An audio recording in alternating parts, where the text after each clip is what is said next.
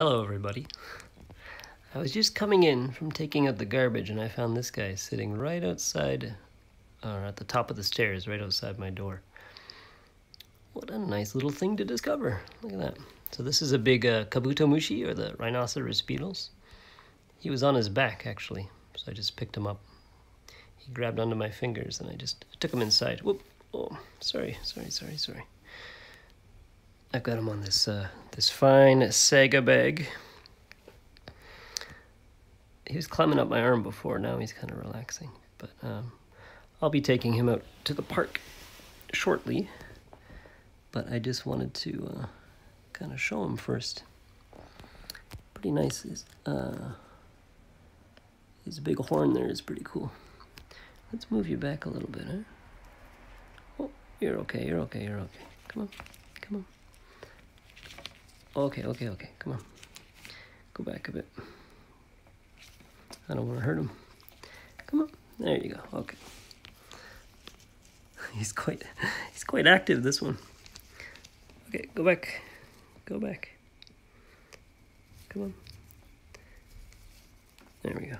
So you can see he's a fairly big size. They get bigger, but that's pretty huge. Quite nice looking.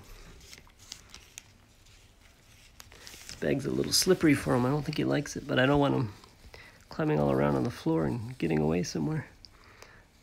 So I'm just going to keep him here for a little bit. Hi. You want to say hello? What are you doing? They're strong too. They can really push quite well with their legs. Why do you keep coming over here? It's too slippery for you. What are you doing? You're out of focus.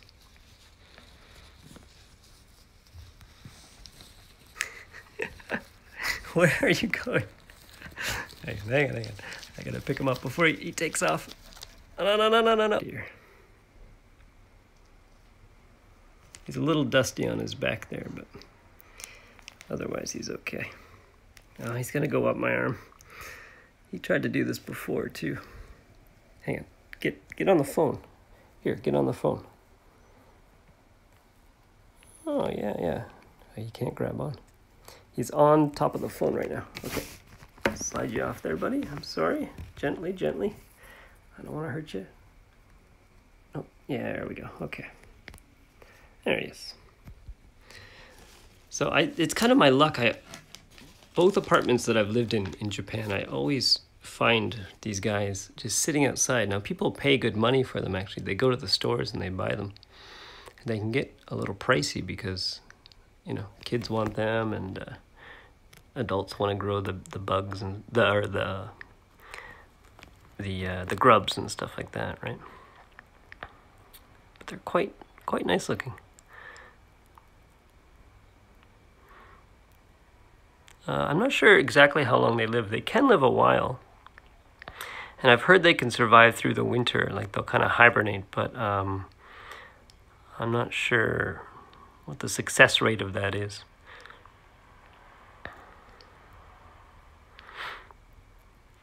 But he's just kind of chilling. A nice kind of brown-black color. Make sure you're not dusty. His back is a little dusty here. Oh, sorry. Didn't mean to upset you. Just relax. Oh, he's shaking his head. What does that mean? Okay. Well, I want to take him outside. I don't want him getting too upset, right? So I guess I'll put him in the little jar or something, and then I'll take him out. Oh, you're going to come back on my hand? No. He's got a good grip. So the thing is, I don't want him getting on my hand too much because it's hard to take him off, and then I'm worried that he's going to, pull his little arms off or something, and obviously I don't want that to happen, right? I gotta be gentle with them.